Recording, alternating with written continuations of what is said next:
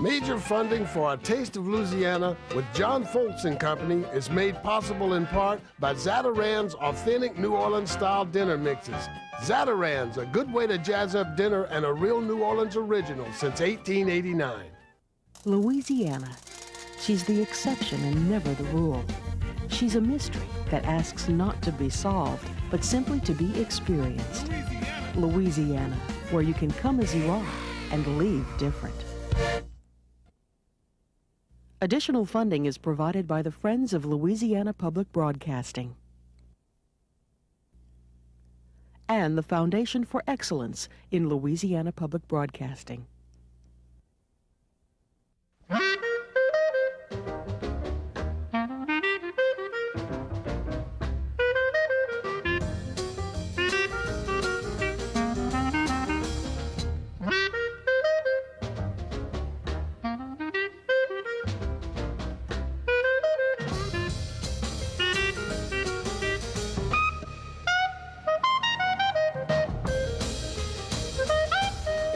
Fashionable in the late 1800s for any Parisian to lay claim to a rich American uncle. But the fact was that the French impressionist painter Edgar Degas had one.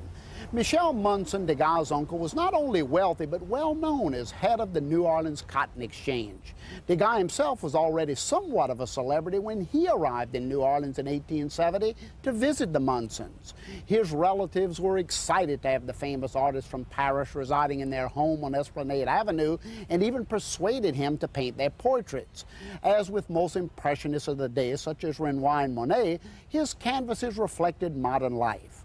One famous Degas painting, Portraits in an Office, the New Orleans Cotton Exchange, became a classic, the first work by an impressionist ever purchased by a museum. The art world had finally recognized the impressionist movement. I'm Chef John Folse. Welcome to Esplanade Ridge in the Degas House.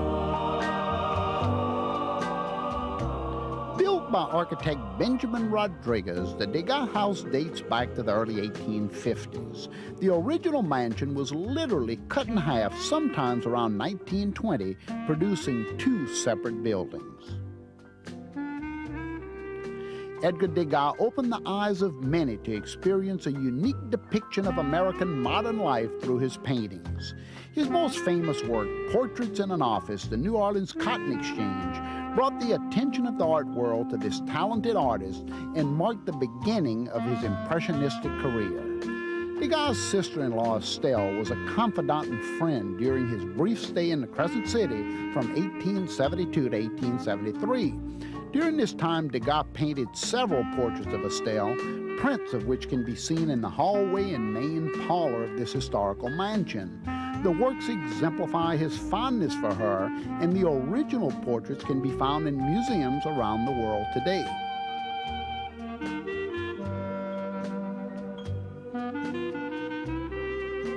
This bed and breakfast allowed guests to share in the Degas legacy in one of three suites located on the second floor, and even Degas' original bedroom found on the third floor. From elegant to intimate, each room has a character and charm of its own. Features such as Degas prints, 14-foot ceilings, period furnishings, and private balconies enhance each of the accommodations. Special attention was paid by preservationists in choosing colors and furnishings for each of the suites. Y'all, check out the detail in this little writing desk. And go ahead, take a look at this lady's vanity. What a nice little piece.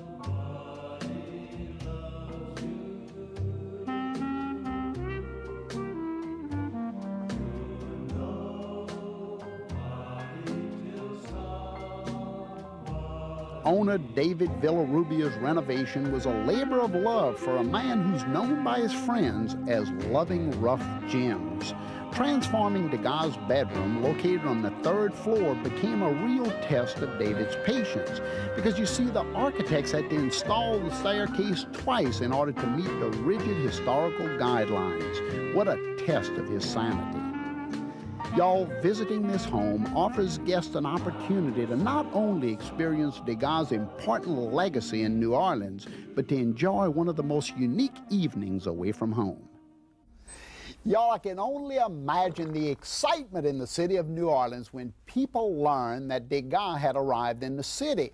And I was driving down Esplanade Ridge just the other day in my little black Thunderbird, and I got to thinking about Degas walking out of the house with his canvases and his easel and onto that old horse-driven streetcar that ran down Esplanade all the way to the Cotton Exchange. And I can just see people looking over at that seat saying, my God, is that him or what? And today we have an opportunity to spend the night in the house that Degas lived in for the year that he was in the city, 1872 to 1873. I tell you, that has to be fantastic to all of you out there who love and appreciate art. And the Munson family was such a big name in the city of New Orleans. Not only did they have that great mansion, can you imagine a man of that wealth, so well known all over the United States in the day? Can you imagine the parties he must have thrown, Mardi Gras parties at that house? Well, one of the dishes that I'm going to prepare for you today is a dish that I'm sure was served at one of those elegant Mardi Gras parties at the Munson Mansion, today called the Degas House on Esplanade Ridge. Let's take a look at my platter right here. I want to show you a couple of the ingredients for this very simple soup that we call the Queen soup, of course, after the Queen of Carnival, the Queen of Mardi Gras. Here's some breast of chicken, and just and you can use dark meat as well as white meat, but I like to use white meat in my chicken soups because this is a cream-based soup. And one of the main ingredients, wild rice. Now, when you look at wild rice, first of all, you should know that it's not really a rice. It's a wild plant, and the original colonists kind of thought it looked like rice, so they named it wild rice. But this was one of the dishes that the Native American Indians were harvesting around the Great Lakes, and it eventually found its way down to New Orleans.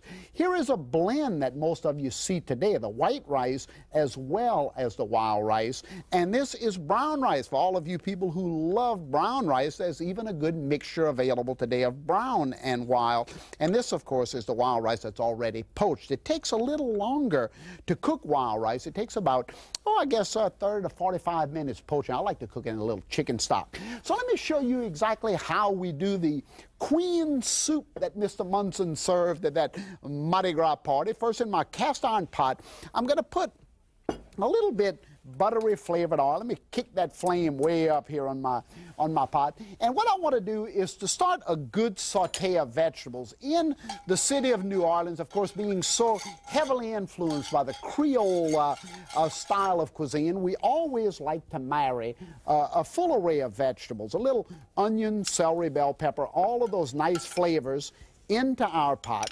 Put a little bit onion, celery, bell pepper in there.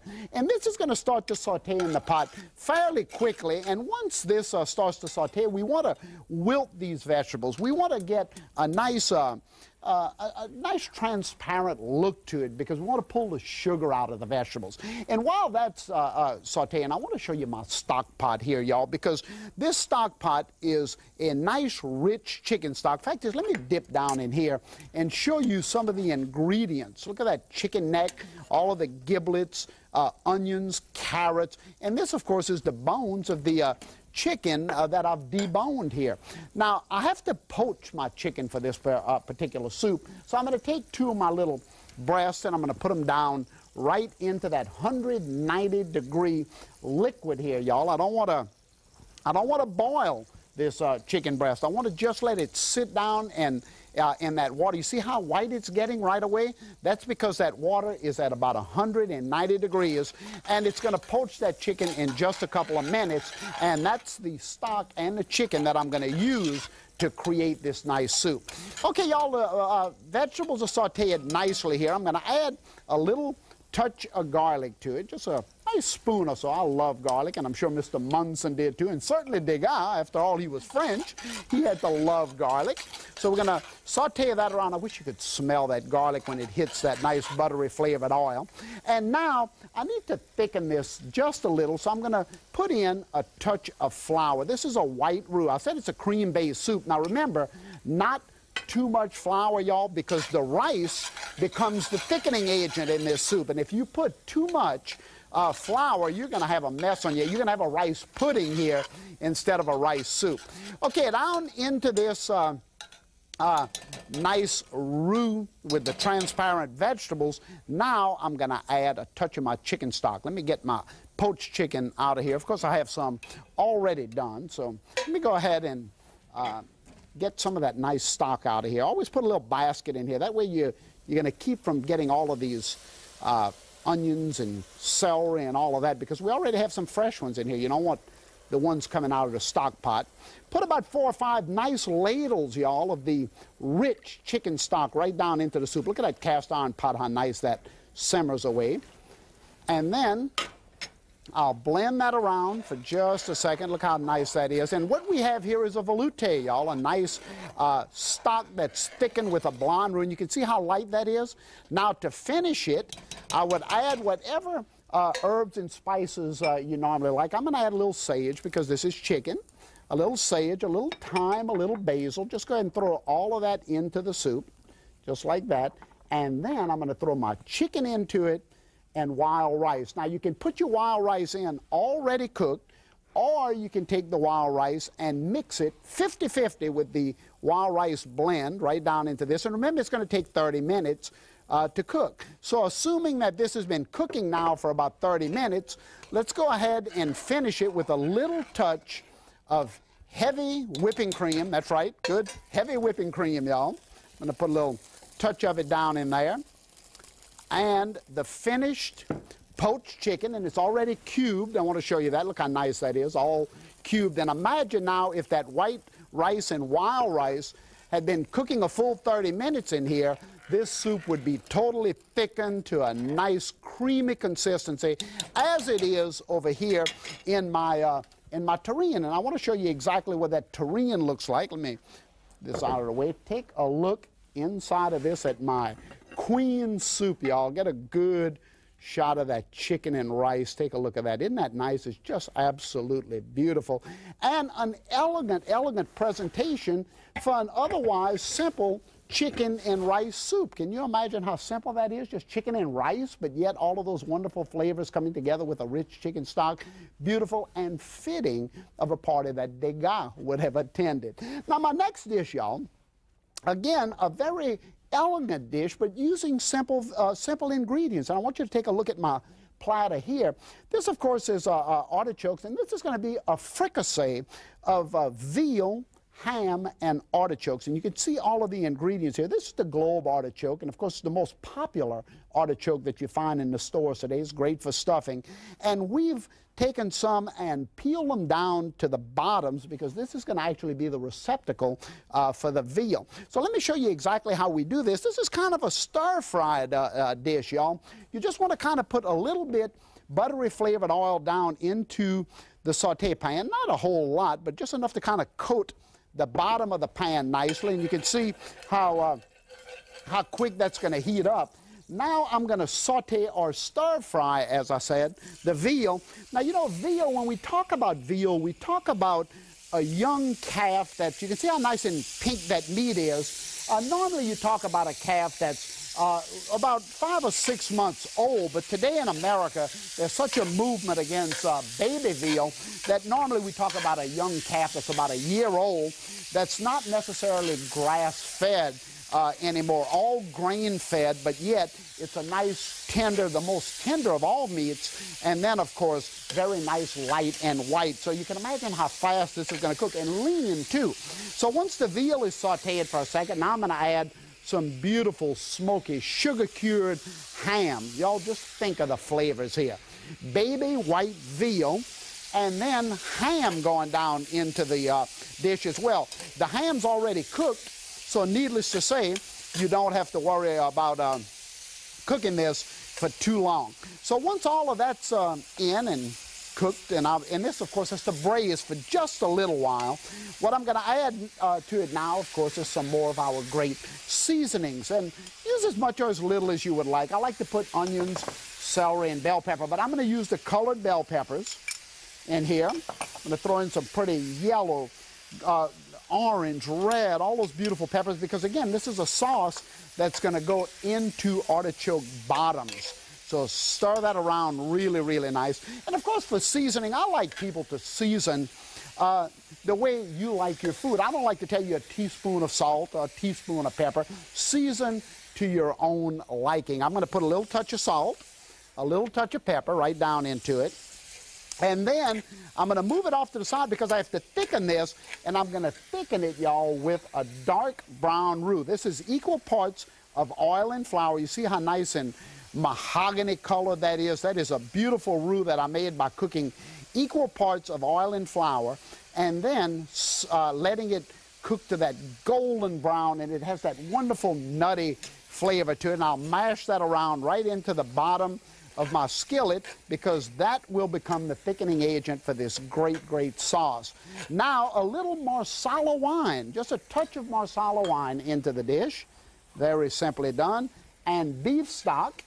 We get a little beef stock in here because this is what finishes the sauce of the dish. And I'll just put enough in there to kind of get this nice and thick. You can imagine that the veal is already done for all of you people who like your veal medium rare.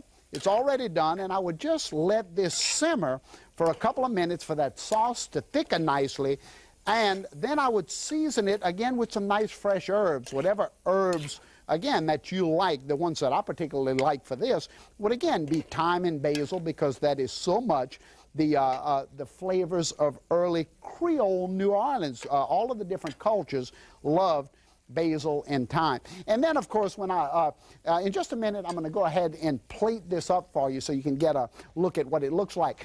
But y'all, while I was at the Degas House, I was lucky enough to meet my good friend Mike Roussel, who's the executive chef of Brennan's, and he and I went into the parlor and cooked Crepes Estelle, named after that beautiful Estelle of Degas House. Take a look. Hey, Mike, thanks so much for meeting me here at the Degas House. Thank you, John. Thank you for having me. You know, Mike, we're going to do a crepe dish today that's not only named after one of the girls in that painting right there, but those girls are standing in the actual room that we're in today. So the perfect dish, right? Let's do it. Okay, good. I have the crepes. You have the sauce. I have the sauce. Throw a little zest in there. So this is Satsuma zest right into it. That looks like a lot of butter, huh? Yeah, but that's for 6, and we're going to reduce it down to make it only for 2. Okay, and then a little bit. Sugar. Sugar, about a couple tablespoons, right? Yes. All right, perfect dish for Louisiana, too. Excellent. Sugar and a zest of citrus, because we have a lot of citrus here. Now, of course, this is the juice? Satsuma juice, huh? Mm-hmm. Now, we could use any citrus. I'm using Satsumas, but... You can use orange, lemon, lime. It depends on what you feel like eating that day. And if it's the summertime, you can go with the lime. It'll give you a nice, refreshing taste. And the aroma, too, coming out of that saute pan. It's going to be all over the house in a few minutes. All right. Now, what about the liqueurs? You can pour them in. Okay. This is a little bit grenadine right here. Okay. And this triple is sec. Triple sec. Now, boy, I tell you what, this will get you excited in this room, huh? And then a little bit of the fruit. This is Satsuma. It's just some sections in there. And you just want to cook them down enough to make them tender. Now, Mike, what makes the perfect crepe in your opinion? Well, I think a perfect crepe is a crepe with what I call lace. You know, like if you let the batter marinate overnight, and then when you make the crepe, it's lace. You can see through it. You know, just so it's very thin, light, very thin and fluffy. light. Now the final little touch here is cherry brandy, Fricassees, right? And we're going to let that just simmer for a second and thicken nicely, and it becomes just a perfect sauce. No need to thicken it or starch it or nothing else. Nothing else, and we're going to put it over the crepe instead of put the crepe in here. You can do it either way. Oh, good. But I think it's excellent to do it this way, you know. Okay, why don't we go ahead and ladle that nice sauce bar. The aroma is incredible. Go ahead and throw that on there. A couple of little spoons of that juice, and I'm going to go ahead and garnish it for you here. There you go. Grab that plate from me there, Mike. You take that spoon. And now I'm going to garnish it with a little bit whipped cream, naturally, just a little bit. Just a little bit. On top. And, of course, you want to put a little mint or some pretty flour. And we could even come back in with a little powdered sugar. Sure. Make an excellent dish. What a tribute to Estelle. Why don't we go over and eat a couple of these? Now, Mike, not only are the crepes Estelle delicious, we're serving them on this beautiful Degas china. Ah, what a magnificent crepe dish. And don't worry, y'all, we will sit down and eat it in just a second. But take a look at our fricassee of veal and ham here. Isn't that just beautiful? A nice light sauce, and I'm putting a little bit of this Nice little chives. Now, of course, I want you to think about this as a breakfast dish as well. Put this on top of nice crusty French bread that you toast in the oven with a little butter on it, and serve this as a breakfast dish right on top of that, on top of the French bread. It's absolutely magnificent, y'all. A great, great dish. Of course, it can be served over rice or potatoes as well. Now, a couple other great dishes that I've discovered over at Degas, foods of early New Orleans. Let's take a look at it real fast. The first one that I want to show you is the bouche noire, the black mouth, it's called in French. This is a wonderful chocolate cake, and it's made with chocolate, and the chocolate is melted with a little bit sugar and bourbon whiskey, and a little touch of flour, not too much flour in this, and it's baked at 375 degrees in a spring-form pan for about an hour, y'all. It's magnificent. Bouche noire, black mouth.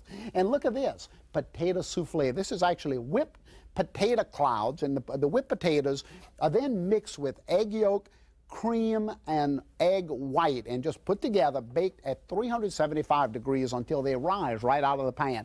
Now, y'all, I told you we were going to eat our Crepes Estelle, and Mike Roussel was good enough not only to join me at the dining room table, but to sit down as executive chef of Brennan's and talk to us a little bit about what it's like to head the kitchen of one of the most important restaurants in all of the United States. Not only is he a great friend, he's a fantastic chef. Let's hear what he had to say about Brennan's restaurant.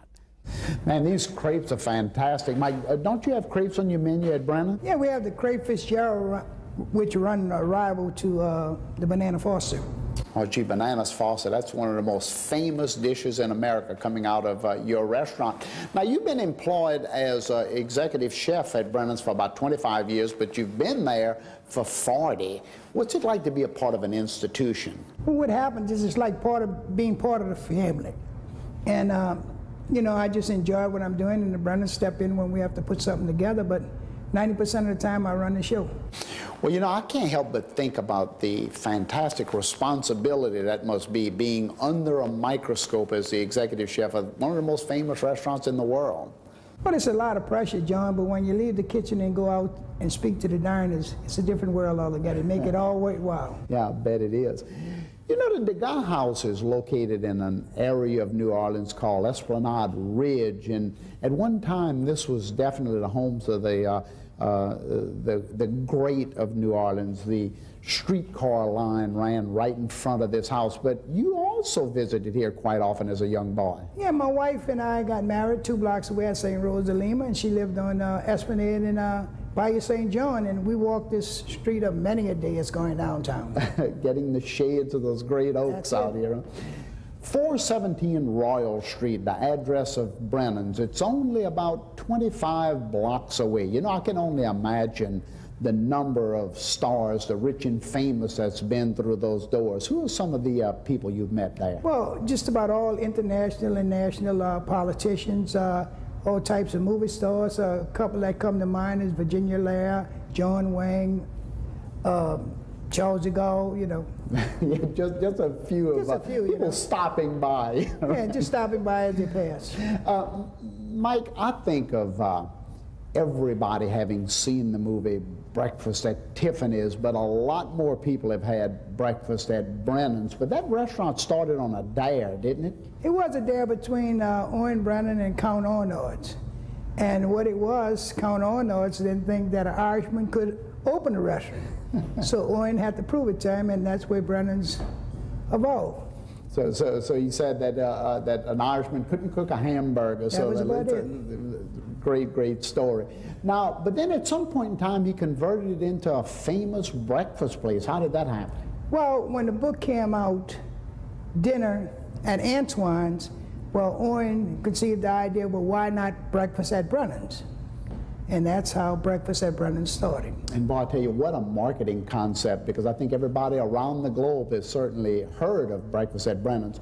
Now, I consider Brennan's to be probably the finest breakfast spot on the globe, but New Orleans as a city is really the home of breakfast as an event. Yeah, well, you have so many places in the city that you can get breakfast around the clock.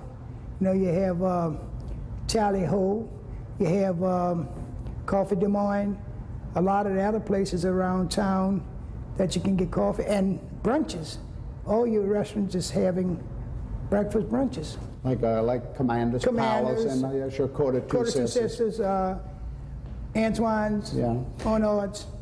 Mike, thanks a million for stopping by and visiting with me at the Degas House, and I'm going to see you at Brennan soon. And thank all of you for stopping by as we continue to visit the bed and breakfasts of the Bayou State and cook up more great Taste of Louisiana. Let's try these crepes out here, Mike. Yeah, this tastes pretty good, huh? Now, what does your crepe look like? You have a filling in it?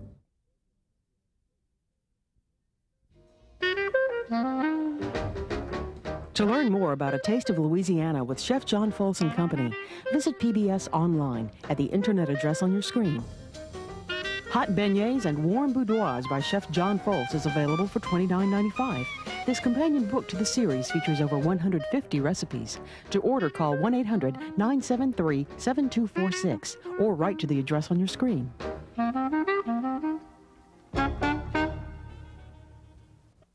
Major funding for A Taste of Louisiana with John Folse and Company is made possible in part by Zatarain's authentic New Orleans-style dinner mixes. Zatarain's, a good way to jazz up dinner and a real New Orleans original since 1889. Louisiana. She's the exception and never the rule. She's a mystery that asks not to be solved, but simply to be experienced. Louisiana, where you can come as you are and leave different. Additional funding is provided by the Friends of Louisiana Public Broadcasting and the Foundation for Excellence in Louisiana Public Broadcasting.